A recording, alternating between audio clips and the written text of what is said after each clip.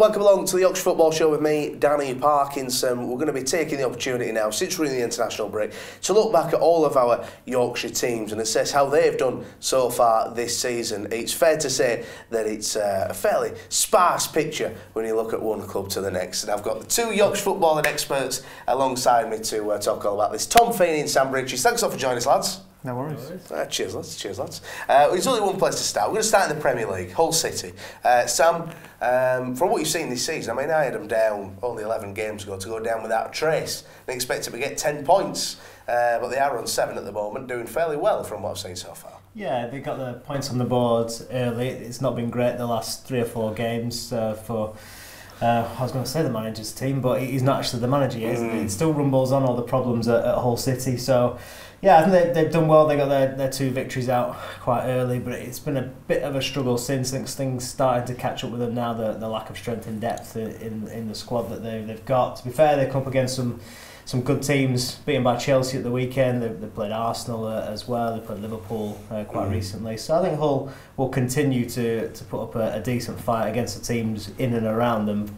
But yeah, you've got to look at the longer picture for the rest of the season, and just with all the problems and the lack of squad, see what they do in January. Should the takeover be sorted? But yeah, it seems still a frustrating time, and you wouldn't like to be a Hull fan right now in the Premier League, but with all these issues.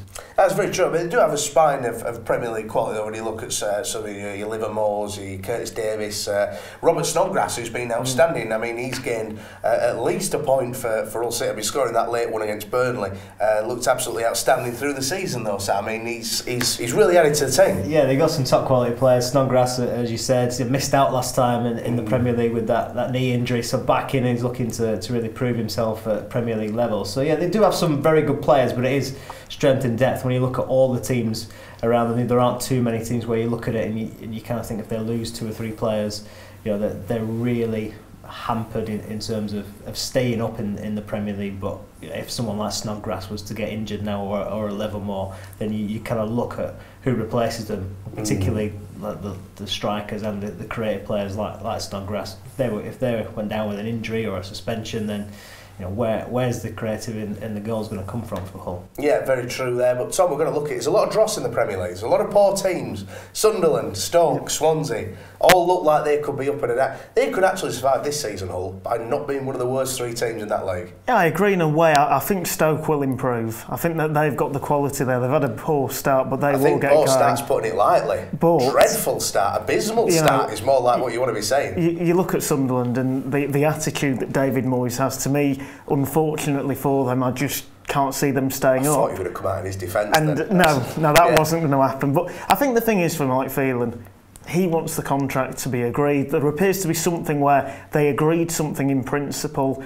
Then he was about to sign it. He noticed that certain things had been changed, and that's why the deal hasn't been agreed. But they need that stability. But you know, looking at the losses so far, they've lost to teams. You know, you put them in the big team category. You know, Manchester United, Liverpool, Arsenal, Chelsea. They're good teams. And the thing is, as well, apart from Liverpool, they've not really disgraced themselves with a bad performance. That Liverpool one, they were just outclassed a bit. Yeah, no, I would totally agree there. Feels only right to move down a league now, and not by too many places either, because Huddersfield Town, 11 games in now, Tom, they are looking a very strong side, a very good side of that as well. Well, the Wagner Revolution, yeah, we said it during pre-season and how many players he'd got in nice and early, bedded them in, and it's just been brilliant, an absolutely incredible start. Not one Huddersfield Town fan would have thought they'd be top right now.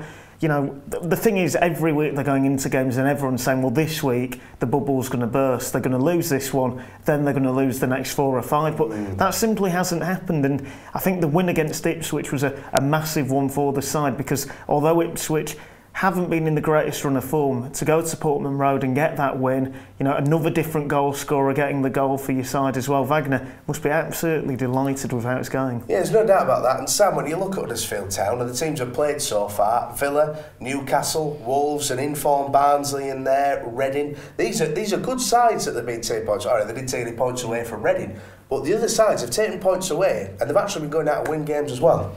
Yeah, and I think what they've done when we look at other teams that we'll talk about shortly is that they've drawn games where maybe they're playing well, but Huddersfield, they've been winning games. When they do lose a game, they bounce straight back and get 3 points. So to have that average points that they're racking up at the moment, real championship winning form. So yeah, he seems to instill that in the players, that even when they do lose the next game, they're back at it. They don't let mistakes get to them. There's been one or two complaints about the goalkeeper and certain mistakes, but they just bounce back every single game. When David Wagner changes the team, the players that come in have an impact. When he takes people out, it seems like it's the right time to give players a rest. Just every decision that he's making at the moment is going right, and the players delivering 100% on the pitch. Can they do it? Can they get promoted this season? I think they can. I think no one said when we got to the last international break that they'd still be here. At this one, people would have maybe expect them to fall away a little bit. I thought they'd have a good season anyway. I didn't expect them to be at the top going into October, but I think what he'd done, David Wagner, was the right thing, and he put the right kind of side together and the right ethos to get out of the Championship, the blueprints that we've seen elsewhere before, the likes of Burnley and maybe Hull and Blackpool to some extent in the past, but they're a bit more solid than Blackpool were. But I think that they can do it. I think they'll continue. I think I'd be surprised if they weren't top two come Christmas Day, and then from there it'd be interesting to see what Dean Hoyle does. Does he give his manager a little bit more funds in the window to bring one or two in and really go for it? Because I think this Championship is wide open, given the fact that you see teams like Villa that have struggled, sacked their manager. Will they be able to recover now? Come again, Derby languishing. So two of those fancy teams are right down the bottom of the table. So it's a lot of catching up that they've got to do to challenge Huddersfield. So I think they've got a real opportunity to have a good crack at it, and definitely 100% be top six for me. Yeah, very interesting day. I saw an interesting stat the other day, Tom. Every team that's been top after 10 games has not finished outside of the top six in the Championship. You've got to be looking at Huddersfield Town now thinking they are a threat. Yeah, and I think the thing is, 3 or 4 games in, everyone was saying, well, it's Huddersfield, it doesn't really matter. They played Newcastle at the right time, they played Aston Villa at the right time, but those excuses have gone away because now people are actually starting to realise that Huddersfield are actually playing really good football, and David Wagner has a number of players who just seem to get the way he plays. Now, to me, Huddersfield Town will not finish in the top 2. Newcastle will win the league and Brighton will come second. Yeah, I still disagree with you with Newcastle. I do. I just think to me that them two teams are the best adjusted to go up. Norwich as well will be in and around there, but I think Huddersfield can be the team that scrape into the playoffs, and then you never know what happens. Norwich and Brighton for me, top 2 teams going up. Cannot see Newcastle going up. With the amount of money they've spent, I think they will. Money doesn't always breed success. And we've seen this season, they've been dropping points that a winning title team needs to be taking. Rafa Benitez, I'm on to you. Anyway, let's have a look at Sheffield Wednesday, because I think mixed bags, putting it a bit lightly. It's been a poor start for Carlos Cowhall over at Sheffield Wednesday so far this season. They are only 9th, but I think a lot of people expecting them to be sort of 2nd or 3rd, really pushing to get in the automatics this season. Yeah, I think the thing is there's very high standards in place now, because this is a team who were one Mo Diame strike, going wide away basically from gaining promotion to the Premier League. So, the reality is, I looked at the game against Birmingham a couple of weeks ago. That was when they lost 2-1. They hit the post in the 93rd minute and conceded in the 94th. It's little things like that don't seem to be going their way. And the game against Brighton not only showed Brighton's strengths, but it also showed Wednesday's weaknesses, because 1 or 2 things didn't go their way. And to me, they didn't seem to have a plan B. They very much kept to the same strategy. It wasn't going to work, and in the end, they lost that game. So I think for Carlos Caraval, to me, they will be in and around them places in January. January will be the big month for them, though, because they'll be given money to spend. Those new depths will be added to the squad, and that's when they'll be the team that get into the playoffs. Interesting. What have you made of them this season, Sam? Yeah, what Tom's saying there about adding more players, isn't it? What they've done is added too many players to last season. They had they got their money and they invested it and brought a lot of loan players in, but they did have a stable team. When you look at Huddersfield, it's the same kind of 15 players every week, and I think at Sheffield Wednesday that Carlos Carvajal, now he's got so many strikers, he's trying to please everyone, it seems. That when you've got Fletcher, you've got Hooper, Forestieri as well, and they've got such a breadth of attacking talent that it's quite difficult for him to keep everyone happy, especially when you've got top pros and everyone's got an ego and everyone wants to be playing and everyone's going to be knocking on the manager's door. So I think they've struggled with that this time round so far, is that they've just got probably too many, and he's maybe the balance is just not right. You start them playing certain players slightly out of position. Forestieri's played wide, whereas last season he was on fire down the middle as number 10. So it's difficult for him this time round, because he's trying to please too many players for me. But I think if he just, maybe sat someone on the bench for 10 games and they had a good run up until Christmas, I think they would be in the top 6. But yeah, they've definitely got the quality to be around the top 6. And yeah, for me, I thought they'd pick up from where they left off, and I had them down as second this season, but it's not quite gone to plan so far for Carlos Carvalhal. But I think they just need to kind of get the winning formula back and a bit of stability in the team. Yeah, no doubt about that. It's going to be interesting to see what happens to Sheffield Wednesday over the rest of the season. Elsewhere, we're going to talk Barnsley, because, Tom, you had them down for a mid-table finish. Yep. Since you've said that, they've been like a slinky going downstairs, slowly dropping from place to place, falling down. As we look at the table now, 10th in the league, they'll be happy with that. But have we started to see Paul Heckingbottom's side peak, especially with everything that's happened off the pitch? Yeah, I mean, those off the pitch distractions obviously will not help, and Paul Heckingbottom now, I think he'll just be glad that he's got a couple of weeks in place now where he can just focus on being with the players, getting a new assistant in, and trying to move on from that. But to be honest, I said they'll be mid-table. I stick by that, because what they've got is they've got players in form like Conor Hourihane, who has proven that at the Championship level he is good enough. They've got Armstrong, who to me should be playing for Newcastle week in, week out. Totally agree. Never mind, going out on loan yet again. He should be in that starting lineup. So a fantastic signing. Whether they lose him in January, that could be interesting. But it's all there to me. Even the game against Leeds, you could argue they were a little bit unlucky in the end not to, they get it to within a goal. They get one more chance. It can be a draw. So just to me with Barnsley, they're a team that don't draw. They either win or they lose. The only draw they did get was obviously that very good one against Aston Villa, which obviously has also led to Roberto Di Matteo's eventual departure. So there we have it, Tom Feaheny. The Barnsley either win, lose or draw sometimes. Anyway, let's hear from Paul Heckingbottom. He was talking after that defeat to Leeds United. There's more positives, and I'm talking individuals there, so I'll make sure we'll remember that, that they bring that for when the international break's over. It's been a tough week, obviously, with everything that's happened. Are you pleased with the way the lads have just cracked on with it today? Yeah, definitely. That was never in doubt for me. I know them players really, really well, and never questioned that, their application and their effort and why they work how they do. That's what's brought them success. So that's what we'll keep relying on. How would you sum up the start to the season then for you now? Yeah, again, spoke to the lads in there, so we've sort of chunked our season on the international breaks as planning, how we're working them physically, and we've had 2 blocks of work now, 16 points from 11. We'd have been happy with that before, but the next challenge is more points in the next break. Do you know what I mean? And that's it. And then the rest recover again, and then we go again. And that's how we're looking at it. Are you happy with the way the lads have adapted to this level of football? Yeah, I wouldn't say that there's been a game where they've not been in it. We were disappointed with Brighton away, and not taking any credit away from Brighton. They might have been unbelievable on the day, but we're bothered about us. We just didn't. Again, we didn't cause them problems. Apart from that, we've caused most teams problems, and obviously, one's fair share. How long's Jamie here for? Just short to say, just timings worked perfectly. I've known him a while. Great lad, he'd be a big help to me and the players, and you stand what you're doing this weekend type thing. Yeah. And he came in yesterday to meet everyone, and yeah, so in the short term he's going to be a big help for me.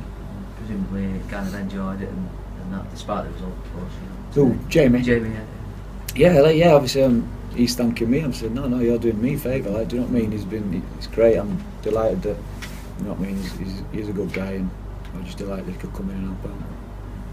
So there you had it, Paul Heckingbottom speaking to our man Matt Wilson after that game against Leeds United at Ellen Road. Time to turn our attentions to the Whites, because 11 games in now, you were shocked by how well Gary Monk's done, or is it a bit more disappointing from what you first thought to start season? Well, in a way, I'm surprised he's still in the job. You know, with the amount of pressure he seemed to be under, again, this is how fickle football is nowadays. 1 or 2 bad results and all of a sudden Gary Monk is on the way out. But look, Gary Monk is a manager who has that Premier League experience, and what he's doing is he's building from the back. Seriously, he's working for the side. So I think there's good days ahead for Leeds United this season. If there's a cliche klaxon, there'd be quite a few in there for that one. What have you made of it so far then, Sam? Yeah, I think it's exactly what Gary Monk said, that he came into the job quite late. It was going to take him a bit of time to get used to his players and get the right system in place. Early doors, you know, in August he messed about with the system a little bit, but things have settled down now, and he's picking pretty much the same kind of team every week, you know, give or take maybe a couple. So again, he's getting that consistency. He knows the way he wants to play now, and you know, Leeds are flourishing as a result of it. As Tom said, solid at the back. Pontus Jansson and Cal Bartley, a real good partnership there at centre half, which is vital. Rob Green's again picked up a bit more confidence now. He's got a settled back four in front of him, and then those in front are starting to play well as well. So I think the signs are good. It's just whether, you know, that Leeds can keep that run going, and whether there are, you know, more problems ahead that, as we've seen in the past, as soon as things tend to settle down at Leeds, something happens to derail it. But fingers crossed, Gary Monk can, you know, keep this stability, and Leeds can carry on in this decent vein of form. It'll be interesting to see where they are at Christmas now, once this international break's done and we have another good run at it. Let's see whether he can keep it going. Yeah, it's very true, and I think when you look at stability, it's definitely changed since Belushi and Bamba have been taken away as that starting centre-back pair, and it really has improved when you look at that now as well. But I've got to put you both for the spot here, lads, because I look at Leeds United now, I think they're not getting relegated, but they're not in the top 6. Where do you put them down at the end of the season?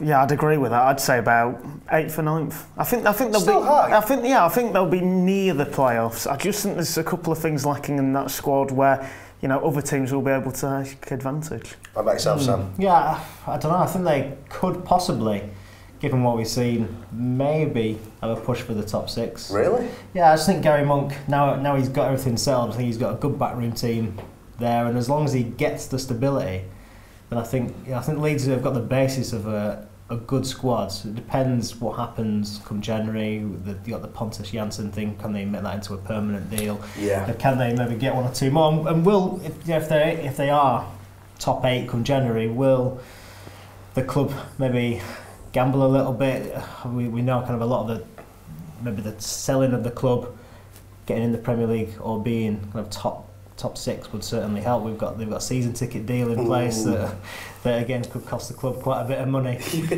So, you know, will they gamble if they get to the top 6 and maybe just give Gary Monk a bit of money to bring 1 or 2 in? So I think a lot still to be dependent upon. But yeah, I think they could, under Gary Monk, be a top 8 team. I think they're a year off at least. I think they're a year off at least to getting in the top 6. Yeah, we said that about Sheffield Wednesday last season, and they got there. And but the thing is, with Sheffield Wednesday, they've got a 20-goal a season striker, not a Chris Wood that turns up every now and again. Well, Chris Wood's, if you look at his ratio now, he's getting that kind of. If you look over the last back end of last season into this season, he's hitting those kind of ratios. So can he keep it going? Can he stay fit? And fit Chris Wood, you know, could score 20 goals a season in the Championship. But I look at Leeds and I put up against Reading, Birmingham, Newcastle, Norwich, Huddersfield. Yeah. They've all had a lot more stability, a lot more money thrown into these situations that I just think that he needs at least till the end of next season to even have accomplished that top 6 now. There's so much quality in there with parachute payments. Well, there is, but then, yeah, as we've seen many times before, the Championship, there's always one team that tends to have that run that's built on belief and team spirit and a good style of play, and as Tom said, being solid at the back and well organised. So you never know. There is always one team. Maybe that's already Huddersfield for this season that are in the top 6. But I don't know. He seems to have the right formula, Gary Monk, and he's really showed himself, as many people suspected, as a top young coach. So yeah, I think remember anything's possible for this season for Leeds, but I think more than people thought 4 weeks ago. But I do think part of the problem with Leeds United is the fact that there's too much built up. There is just too much expectation on the side. You know, every season they seem to go in with the same thing. We're going to get playoffs. We're going to get playoffs. Eventually, it all boils over towards the end of the season. No wonder they keep. It always happens in the season where they always peel off. They do, but again, it seems that Gary Monk's level-headed enough, and maybe he's the guy that can be the politician and can bring expectations down a little bit and just keep everything calm. He just seems that kind of character, whereas I'm not saying other head coaches have got carried away with themselves, but I think that as you said, the whole thing around Leeds and the amount of press that they do get, and maybe they can go under the radar a little bit more this season, the fact that there are bigger clubs in the Championship like Newcastle who are inconsistent, Villa who've had a terrible start to the season. Maybe this is Leeds' time. They're not the big club in the Championship anymore that are massively underachieving. Maybe there's a couple more that people will start looking at a little bit more, and maybe Gary Monk can kind of build something underneath the radar, given the fact they've had a slow start and they're creeping up the table now. There's not too many people talking about Leeds. That's true. There ain't a lot of people talking about Leeds. Do get in touch. Remember to like and subscribe, and get in touch in the comments as well. Do you agree with me or Sam on where Leeds United finish at the end of this season? We'll be sure to have a look at it and pick up on it next week as well. But let's hear from Gary Monk. He was speaking after that big win against Barnsley with our man Matt Wilson. Look, it's very difficult because I have a group really competitive now, and they all want to play. But I just felt the way that we've been playing, those guys deserve to start the game. But you see it all the time. We have players that come on and contribute. All the people in the squad, there's some unfortunate ones that aren't even in the squad who deserve to be in the squad. So it's difficult decisions, but that shows how competitive we have the squad now, how focused they are on doing what we're asking them to do, and it creates a good environment. So no, we're looking forward to each game, each training session. And if that continues in that way, then we can be successful. Seems an awful long time ago you sat there and you said you've got to be tougher, the team have got to be tougher. Is that toughness coming now? Well, they're asking, you're asking the right questions of the group, and like I said, our character, our determination, our attitude, everything that we work on is coming more and more out into those players. Then they know exactly what they need to do. And look, the way that we've played in this period I think that's the example. It doesn't need me to talk about it. It's there on the pitch. It's very clear. So, but we have to improve, of course. There's a lot of things for us to improve on. But with this young group, the way they are, we're looking forward to each day and each game. And now it's a shame the international break comes. I think the last one where we went in with a loss, we felt it came at the right time. But this one, we just want to keep the games coming. So, a bit disappointed in that sense, but no, we use that period again like we did in the last one to do some really good work, correct the things that we need to correct and improve on the things we need to improve, and try and come out the other side like we did in this period here. And 4 straight wins here, that must please you as well. Big crowd as well today, they'll have enjoyed what they've seen. Yeah, I think you're seeing that relationship really growing now. I thought the fans were excellent again today, a massive crowd, but I think they can see what the group are trying to do. I think they're enjoying it, as much as the players. I talked about after the Birmingham game, I felt apprehension in the players and I felt apprehension in the crowd, and that was no fault of anyone's, that was just the way it was. And of course performances and results help build that relationship, but I think the crowd can see what this group are trying to do, and they're right behind it. So you have Gary Monk speaking after that big 2-1 win over Barnsley at Ellen Road. Let's talk about a team that isn't doing so well, and that's Rotherham. Talked about Barnsley being a slinky downstairs. They are certainly a rock into the sea. Yeah, I mean, it's not been a great start, has it, for Rotherham? I think the problem is Alan Stubbs has come in, got a lot of new players and a lot of new talent, and it just doesn't seem to be working. Yeah. I mean, the only thing you can say is they lost to Newcastle 1-0 in a performance and a result they should have got something out of, which is one of the few positives they've had. And the only thing is people are saying Alan Stubbs' job, is under threat, and it obviously has to be with where they are in the league. But who comes in to take over? Because Neil Warnock has said, he made it clear in the summer, no. Would they go back and maybe try? You never know with him. But I just think for Rotherham, the problem is there's a lot of work to be done, and whoever that new manager is, they will need one brilliant honeymoon period where they, get some big wins on the board, because right now, to me, Blackburn and Rotherham are the 2 teams that everyone thinks will be in League One next season. Have Rotherham hit the cap, Sam, do you think? with the sort of team that they are, they've been dancing with relegation for quite some time. Seems like they've been involved in this kind of a dance for quite a while, and as we've seen with other Premier League sides, you know, we saw it with Newcastle dancing with relegation for a long time. Sunderland look like they're going to go down now. You always see a team that have been doing that for quite some time. Do you think it could be Rotherham's time this season? Yeah, I think pretty much, most definitely. I don't think they could probably get Neil Warnock back to do another miracle job, and I can't see anyone else that would replace Alan Stubbs that could do this, have the same kind of impact that Neil Warnock had at Rotherham last season. And I think, yeah, Tom said it there, a lot of new players have come into the team, and you know, you're looking, if you were Rotherham at the end of last summer, even if you don't get Neil Warnock to sign a new contract, you're looking for someone to come in and just take that on and not tinker too much, not change too much, because the team spirit was there. You know, it was a team that many people thought were down and out at one stage, but Neil Warnock got them believing. And then in the summer, you know, whatever it is, ridiculous amount of players came into the club. That all disappears, evaporates very quickly, and you know, Rotherham have been left wanting all season. One victory, you know, even for a team, you know, that are like Rotherham, that don't have a, you know, can't compete wages wise or with transfer fees. You know, you probably expect better, and yeah, the pressure is on Alan Stubbs. A lot of teams now starting to change as you hit that second international break, and you just wonder how long he does have left in the job, given the short-termism of football right now. So yeah, I think maybe his days are very much numbered, and yeah, like you said, I can't really see who takes Rotherham massively forward at this stage. It's very true, and I think actually one of the most important things that probably happened in the summer was Adam Armstrong going to Barnsley rather than Rotherham, being able to have a goal scorer that it just seems to be lacking for Rotherham at the moment. Yeah, and I think the problem you've got is, you know, at home especially, they've drawn games that they should have won. You know, I was at the game against Nottingham Forest, and that's probably the one where they got the draw and were probably lucky to get that. But, you know, they played Bristol City, they played Wolves, and, you know, especially the Wolves result where they were playing against 10 men, really they should have won that. You know, win that one. That was the start of the season as well. So, you know, that just builds that momentum straight away. But you know, you're looking at Rotherham. To me, Alan Stubbs has to be given time, because they've gone with the decision for him. They've let him get his players in. And with Rotherham, they're not in a position where they can just get rid of everyone and say the new manager gets a blank canvas. So I think they've just got to give him time and hope it does turn around. So what do you think? Relegate this season? Yeah. Sam? Yeah, I think so. Very interesting indeed. I think Blackburn might pit into the bottom spot, but certainly interesting times over at the New York Stadium. Do wish them all the best along the way as well. Let's drop down a league and look to the mighty Bradford, who have been absolutely unbelievable so far this season.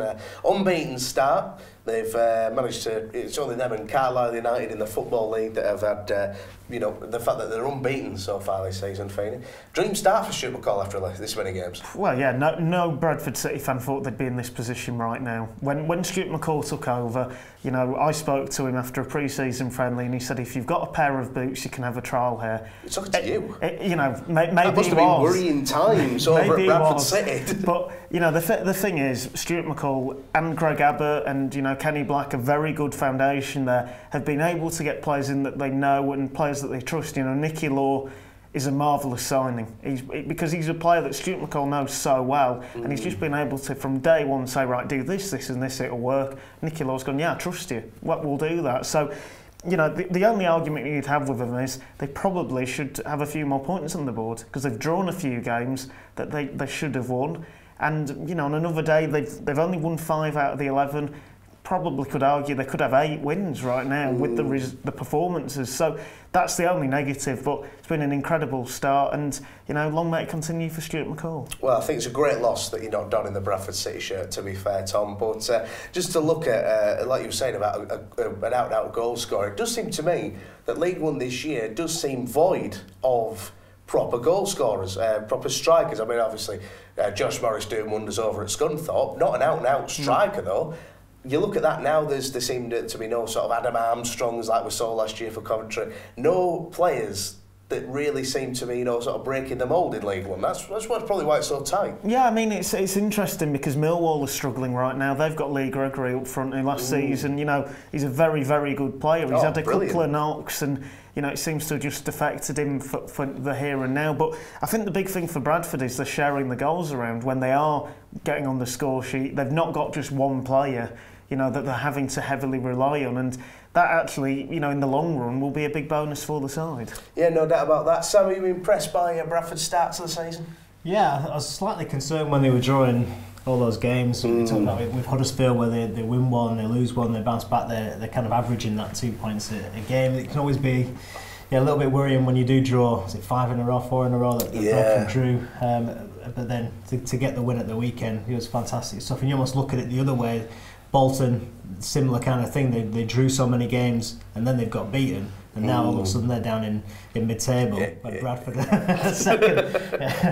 Enjoy it while you can. But that's exactly it. The belief that Stuart McCall's got implemented at Bradford. Everything seems to be working well. And Tom said it before. You wouldn't have probably expected such a good start in the summer when they didn't have too many players knocking around in pre-season. So a fantastic job that him and the team have done, and they've got to be commended for it. But you can see them really building on this now. Yeah, no doubt about that. Phil, who elsewhere? Let's look at Sheffield United and the Blades. It's been interesting, Tom, because they didn't have a great opening few games, but they've really got in the swing of things now. They're really starting to click now. Yeah, they are. I think the thing with this is Chris Wilder is a fantastic manager. He's someone who's so underrated. He's a Sheffield lad as well, and I think the big thing for that is the fans, even when that start had happened, and it was an abysmal start.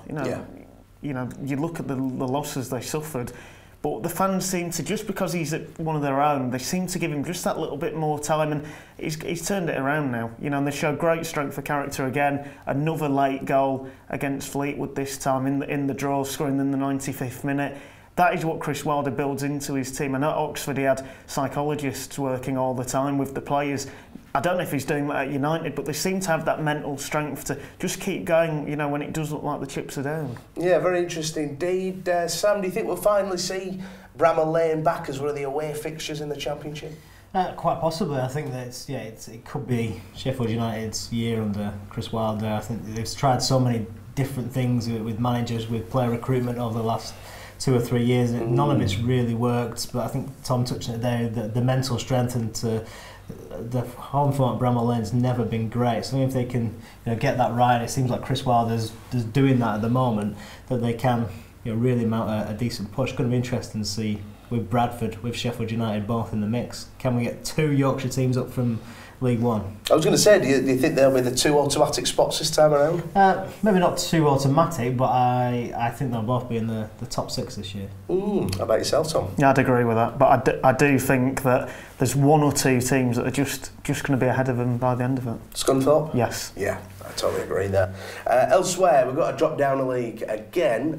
Doncaster, the team that we were shocked to see go down last season. Darren Ferguson under a bit of pressure at the start after a dodgy few games. Really got into the swing of things now, really up and around there, challenging. And of course, I suppose you are going to do when you've got the likes of Coppinger in your team that have been a real talisman over the years. But like I say, Doncaster looking good for them at the moment. Yeah, looking fantastic. And I think the big thing here for Donny is the win over Portsmouth at the weekend. That's your toughest fixture of the season, really. To go to Pompey with 16,000 fans making a lot of noise against you, and to pick up the win. It just shows it's a massive statement of intent for Doncaster. But the thing is, they've got such a strong 11. Really, they've got a team a squad there that's League One ready. With the experience and with the goals that they've got up front. And for Darren Ferguson, he's never really panicked. Even when they got relegated, he seemed to have this confidence that it was going to be all right. And sometimes a manager has that, and they're a little bit deluded in their beliefs with that. But Darren Ferguson, rightly very confident, and great to see them up so high in the table. Yeah, I don't miss those bells down at Pompey though. To be fair, I don't. What do you make? I just find them annoying. Yeah, it's all right. It's all right. I think the great thing is, for me, I like it when I go to a ground that makes plenty of noise. Yeah. A lot of grounds I go to do Probably that. sitting on the fence there. I'm not getting an answer at you on this one. Just lastly, Sam, Doncaster, like we say, look like they're going to be going up automatically this season. So they should be. They're a League One Championship setup, really, aren't they? Yeah, they've got everything in place, and I think sometimes maybe it's not necessarily good to go down, but it can kind of give it a little bit of a clean sweep. You maybe can get rid of some of the make changes behind the scenes, and you can come back stronger if you believe in your manager and you believe in what you're doing. So I think for Doncaster, yeah, it looks like everything is kind of set up in the right way now. The team are playing well, they've got the right manager in place, and yeah, you see them going up, and potentially it's going to be a bit of a fight if they carry on at the top to maybe win the title. Yeah, very, very interesting indeed, and looking forward to it. And remember, for all your latest updates, you want to stick here with TV Yorkshire. Remember to like and subscribe today. All that's left from me is to say thanks a lot for joining us, lads. I'll see you next time around.